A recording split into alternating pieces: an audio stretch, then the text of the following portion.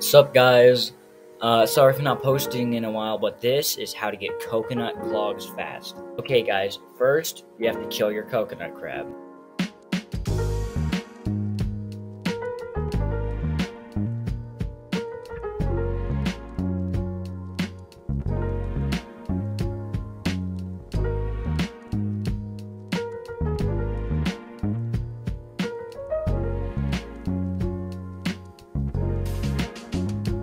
Okay guys, now that my coconut crab is dead, and now that hopefully yours is dead, now you can walk into the shop.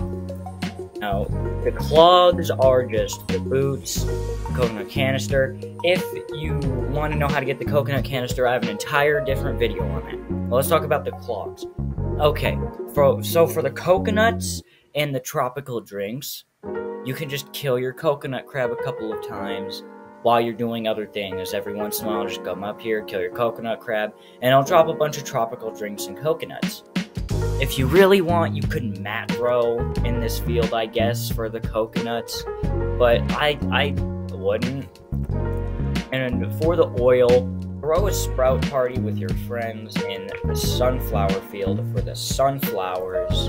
And maybe while you're doing that, do a boost or two so you can buy some royal jelly. And if you're macroing, you can macro tickets so you can quick blend all of the oil you need.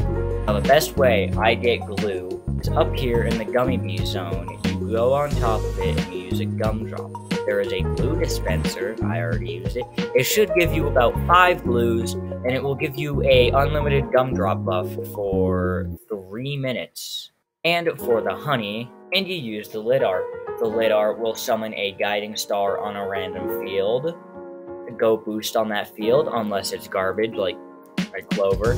If you guys would like any guides on how to get anything else fast, let me know in the comment section below. I would love to make your idea my next video. See you later.